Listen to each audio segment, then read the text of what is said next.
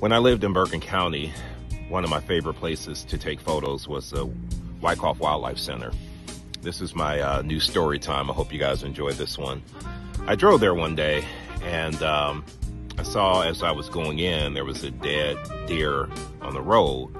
And as I was driving, I noticed a baby was not too far from the body. So I parked my car. I went back to where I saw the baby, and it was kind of walking around the area where the mother deer, I'm sure, had gotten hit by a car. Slow down, people.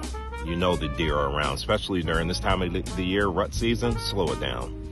So anyhow, I started just grabbing my camera, getting ready to grab a shot, and the baby heard me and just kind of took off, as they should.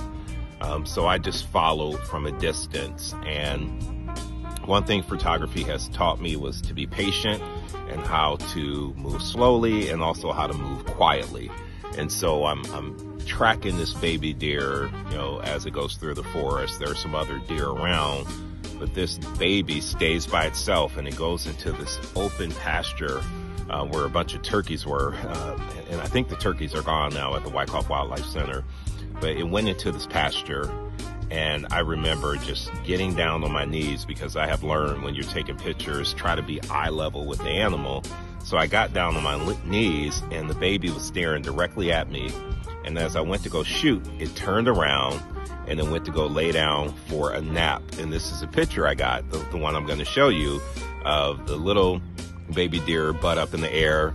And it's so funny, it reminds me of my girls when they were babies. They used to sleep, with their butts up in the air.